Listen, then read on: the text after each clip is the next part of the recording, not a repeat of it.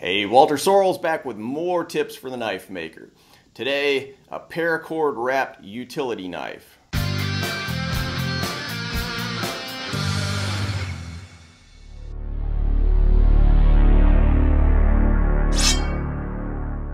Or hunting knife, or tactical knife, whatever's going to impress your friends the most, call it that. Now, I'm calling it a Saturday project, meaning that if everything goes well, you can start it around, 8 or 9 in the morning, take a break to watch a little football, cut the grass, have lunch, whatever, and then finish up the blade by early evening. Now, that's pretty cool, but something else that's even cooler. I've been trying to focus on beginning knife makers lately, so we're going to show how to make one extremely simple knife, but we're going to use two methods. Pro methods on one hand and beginner methods on the other. Sort of a choose your poison type thing. So here's the cool thing. If you do everything right, both methods will make an equally good knife. Let me say that again. You can use very simple tools, low-tech stuff, labor-intensive methods to make a knife that will result in a blade that's absolutely as good as ones that the pros make. Theirs just takes a lot less time. All right, let's launch into it.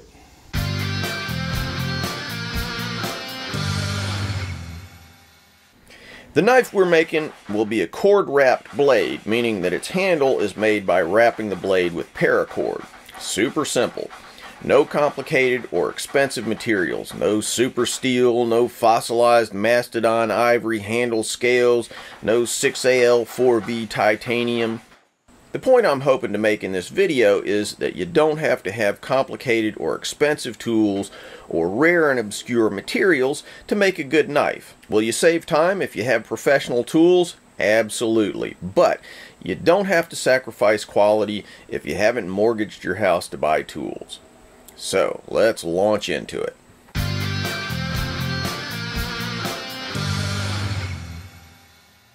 First, steel. All steel, guys, is not created equal. These two pieces look the same, but they're not the same. This steel is mild steel, low carbon, suitable for welding, but not for a tool that needs to hold an edge. This, on the other hand, is 1095, a simple high carbon steel that makes an excellent knife. You can buy 1095 online from knife making supply stores like Texas Knife Makers Supply, K&G, Jantz, USA Knife Makers. There are a whole bunch of them, as well as steel suppliers like Admiral Steel and New Jersey Steel Baron. Google it, buy it, ship it. It's at your door in 3 days. 1 inch wide, 1/8 of an inch thick. That's the stock you want. This blade will be about 9.5 inches long, or around 25 centimeters. Mark it off and cut it with a garden variety hacksaw. The pros will cut it with an abrasive chop saw or a band saw, saving about 30 seconds of work. Is that a big deal? Not really.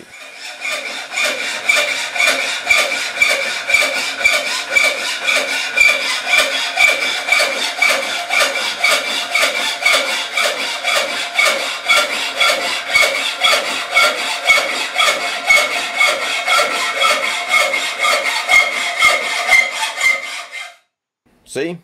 Done. Okay, here's one of the biggest annoyances in knife making.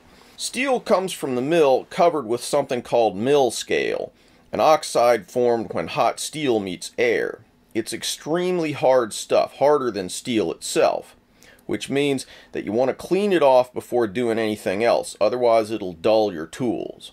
Now, if you're a pro, you can use a belt grinder, a surface grinder, an abrasive tumbler. There are any number of tool-intensive approaches.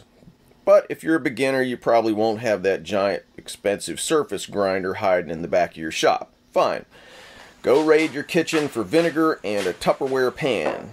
Okay, I said you could start at 9 o'clock in the morning on Saturday. Well, actually, you needed to do this part ahead of time. Pour in the vinegar, let it sit overnight, or maybe even for a couple days. Then use a $5 welder's brush to get rid of all this scale. It takes a little elbow grease, but it's no big deal.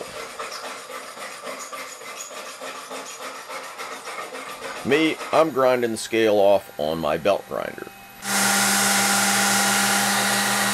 Now, removing the scale is not exactly the same as flattening the steel. Depending on what level of finish you're aiming for, you may want to go ahead and flatten the steel too. If you remove the scale through grinding, you've also flattened it more or less. If not, you can use sandpaper.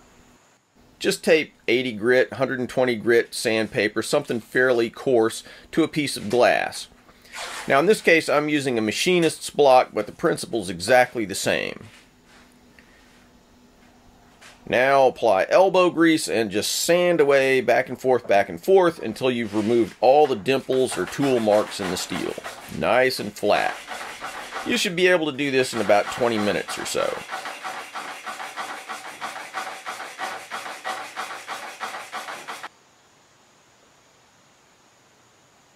So I've drawn the general shape of the blade. Let me talk about this design.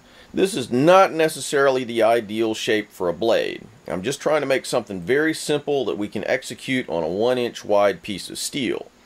If I were making a more subtle and sophisticated blade, I'd probably have some finger grooves and a guard and maybe a choil and some other refinements. But subtle and sophisticated, this blade is not. We're just aiming for dead simple. Now we're going to drill a hole right here. You can do this with a hand drill or even an old-fashioned brace and bit. Punch it first so your drill won't walk the hole off center. Then go to it.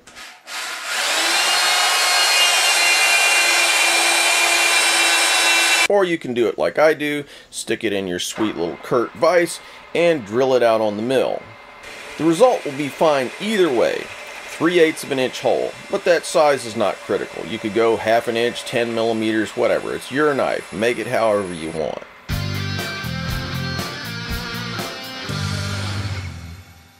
The pros will now go to their belt grinder and grind out that shape. Or if they're in the more production-oriented world, maybe they've already cut it out on a water jet or a CNC mill or blanked it out with a giant press. But fear not, you can do this whole thing with a standard double-cut bastard file. Cost $10 or so at the hardware store. Grinding it on a belt grinder will take 4 or 5 minutes. Doing it with a file, okay, I'm not gonna lie to you, it'll take a while. And you'll get tired and cranky and possibly throw your file at your dog. But if you start early, you can still have this part done by 10 o'clock in the morning. Swear to God. You'll be amazed how much steel a bastard file can remove if you really put your back into it.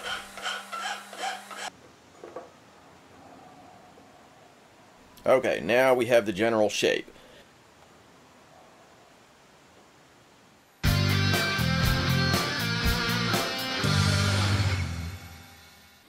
Next we get to the fun part, the part that changes this from a chunk of steel into something that looks like a real knife.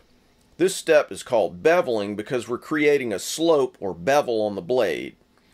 First, I'm going to score a reference mark down the edge so that I'll know where the center of the blade is supposed to be. This will allow me to grind my bevels nice and even from one end to the other and from side to side of the blade. That's important not only because it looks better, but because it's less likely to warp during heat treating.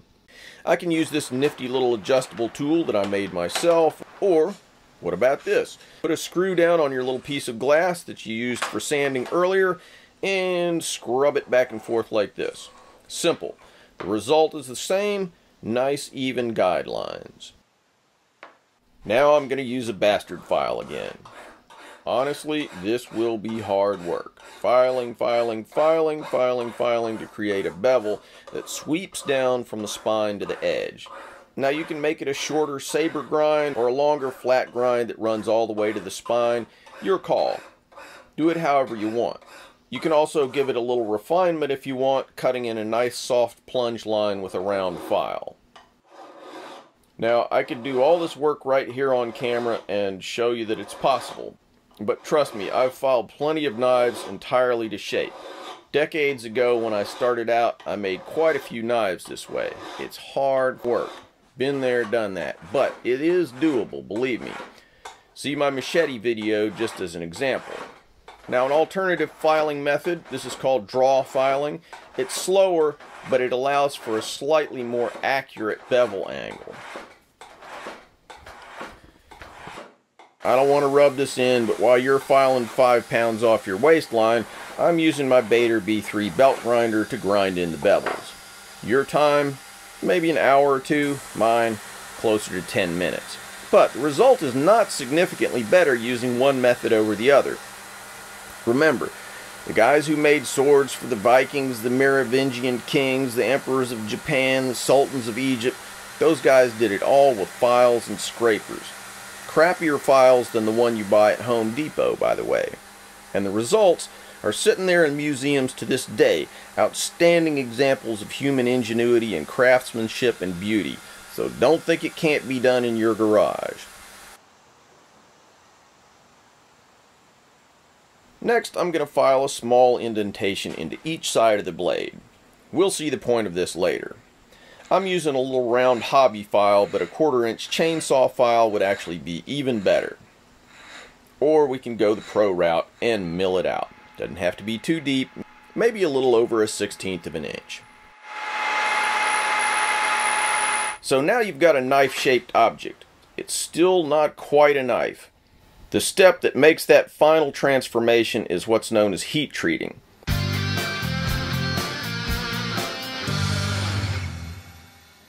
Soft metal becomes hardened steel in an instant. Now, I've been showing multiple methods, but in this case, I'm only showing one. Why? Well, honestly, because setting up a charcoal fire in my backyard was a pain in the ass. But trust me, if you buy traditional hardwood charcoal, attach a piece of black iron pipe to your wife's blow dryer, and then blow air into a charcoal fire, you can produce temperatures in excess of 2,000 degrees Fahrenheit, enough to burn a hole straight through your charcoal grill. And that's far more heat than you need for this project. I've demonstrated how to heat treat with charcoal in other videos, but the basic idea is pretty simple. You just pile it up and blow some air into it, and it'll get hot enough to do what you need to do. So, what do you need to do? Here's what we're aiming for. You're going to use a heat source. Like I say, it could be a lot of things. It could be an acetylene torch, a propane torch, charcoal like I just talked about, coal, any number of other ways of producing a hot fire to heat your blade up to about 1,500 degrees Fahrenheit. Once it's been fully heated, you're going to plunge it into oil. That simple. In this case, I'll use my propane forge. When steel reaches roughly 1,425 degrees Fahrenheit, it stops attracting magnets. So I'm using a little magnet on a stick to test the magnetic qualities of the steel. When I feel that my magnet no longer sticks to the blade, I know that I'm close to my final temperature, which is going to be, as I said, around 1,500 degrees. So that's just a little bit beyond that non-magnetic point. I'll heat it just a little more, paying attention to make sure that I have a nice, even red color to my steel. I don't want hot spots. The tip especially can get overheated if you aren't careful. Then I'll quench it in this bucket of peanut oil. Of course, there are specialized quenching oils, but almost any oil will do, from motor oil to transmission fluid to various vegetable oils. Personally, I like peanut oil because it's non-toxic and because it has a relatively high flash point. Once I've quenched the blade, it should now be converted from perlite and ferrite to martensite. That's metallurgy speak for saying it's hard.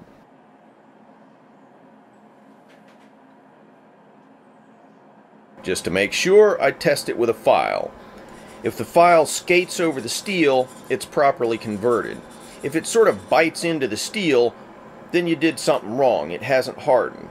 Now, due to the fact that 1095 is on the margin of hardenability in oil, you may end up with a differentially hardened blade, meaning that it's hard on the edge and softer on the spine. That's okay. There are actually some benefits to that. If you use 1084, on the other hand, it'll probably convert all the way.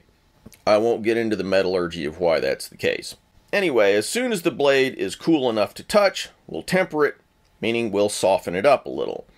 If you don't temper the blade after hardening, it'll shatter like glass when you smack it on something. So I'm putting it into my heat treating oven at 450 Fahrenheit.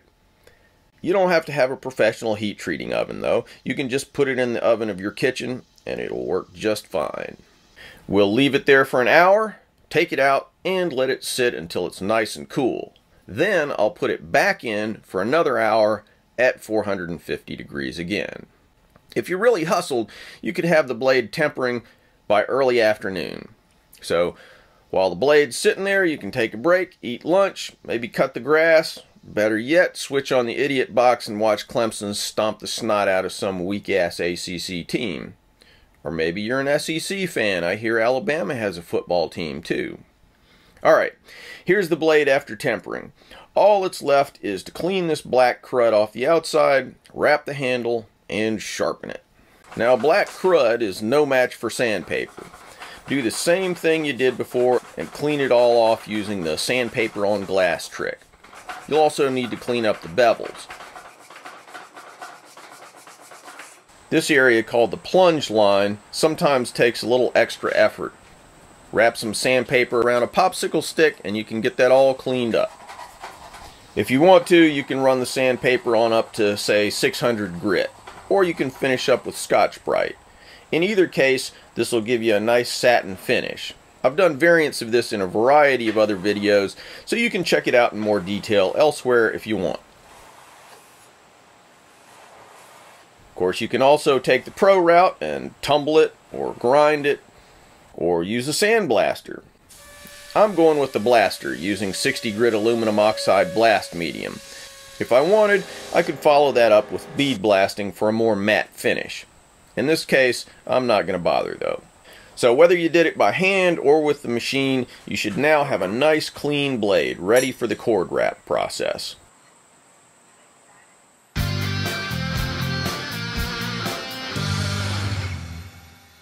Okay, there are over 8 billion YouTube videos about how to paracord wrap a handle, so feel free to choose another method. You can wrap it all in one direction and then loop it and whatever, or you can crisscross, or you can pull the guts out of your paracord and do a fake samurai wrap. Like I say, a million ways of doing this.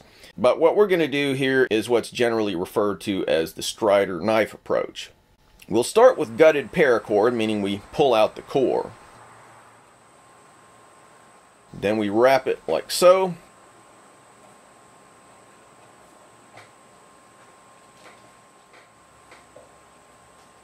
Super simple, trained monkey, trained monkey.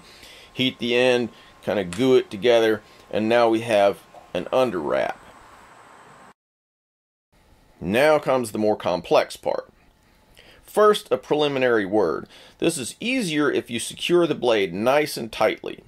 And it's still easier if you can secure it and then flip it back and forth without taking it in and out of your vise. So you can do this by making a little fixture that fits in your vise. This will take extra time and extra effort, which will not fit in the space between the end of the Clemson game and the time you want to start drinking beer, so I'll show that in another video. Hence, you'll get the simplistic version here, but it still works. Okay, remember those little divots you filed on the blade? Here's why you did it.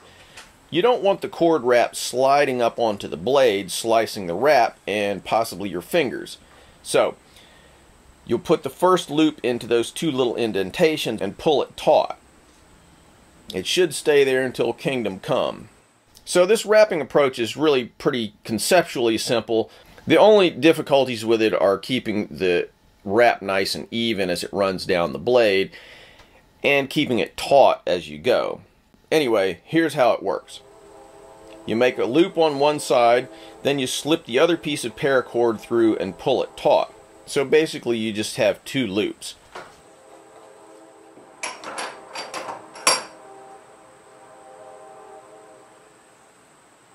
Then you want to take it out of the vise, flip it over, back in the vise, and then repeat this exactly the same way again on the other side. So you just go flipping back and forth all the way down the knife. Key thing, you want to repeat it exactly the same way every time. If you don't, you won't really have a pattern. It'll just be this big mess. So just make sure that you make those loops exactly the same way each time. Even though it'll work fine, your cousin Kenny will make fun of you and tell you how crappy it looks. And we can't have that. Kenny cannot be allowed to make fun of you under any circumstances because Kenny is, you know, Kenny. So we keep everything nice and tight, nice and perfect, back and forth with the loop exactly in the middle of the blade. We're using a welder's clamp to hold on to it. That helps you keep that tautness all the way down. Once you get to the end, loop the paracord several times through the hole until you can't jam it through anymore.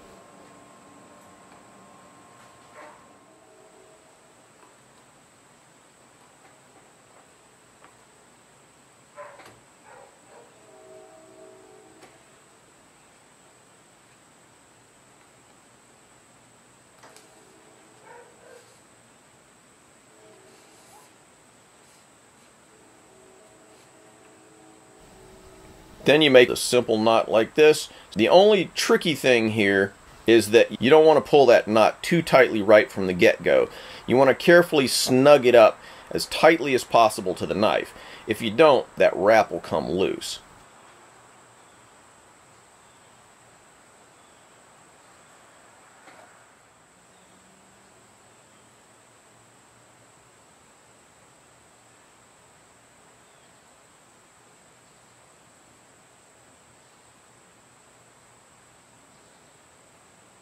Then another knot out here, and you've got a lanyard. Sharpen up the blade, and you're done.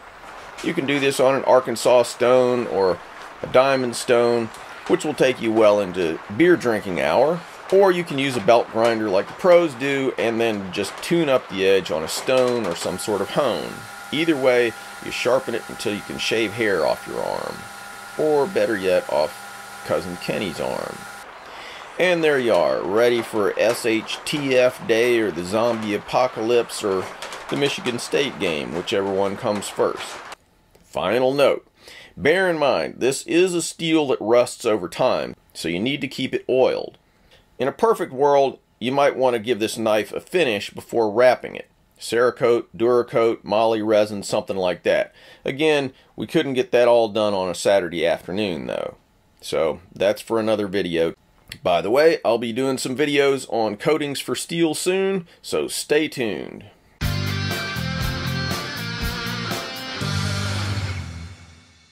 Thanks for watching. Hope you enjoyed this video.